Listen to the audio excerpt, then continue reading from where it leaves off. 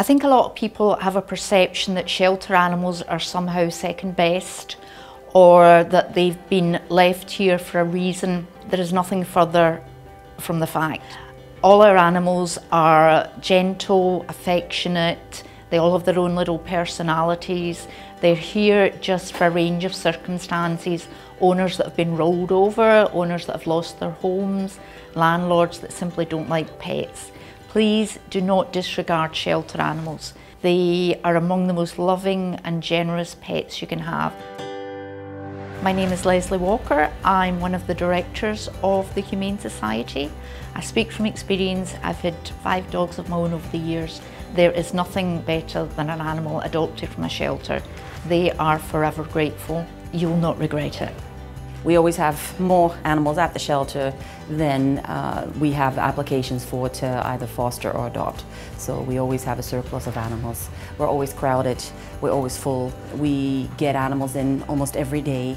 So we always have more animals coming in than adoptions or fosters. My name is Saskia Salden. I'm a director volunteer at the Humane Society. My main role is adoptions. I also do fundraising, help out with foster program, basically quite a lot.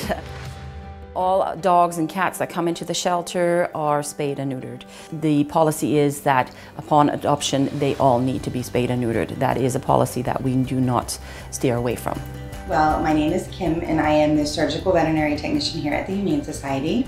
And my role is to assist in our spay-neuter clinic that we provide for our shelter animals and for the community 3 days a week. We do absolutely everything for you. For a very small adoption fee, the animal comes spayed and neutered, vaccinated, dewormed, completely up to date for the whole first year that you own them, healthy. We have lots that need homes, and it's easy to come, and the process, we make it pretty easy for you as well.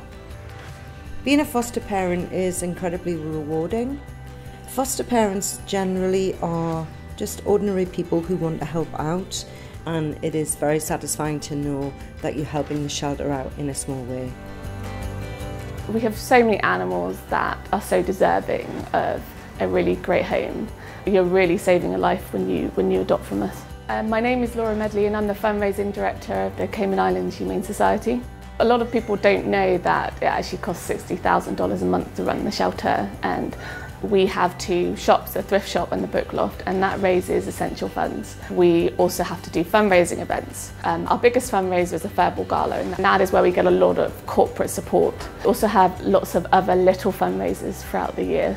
I would ask that everyone consider adopting their pet from the shelter. You help us in so many ways.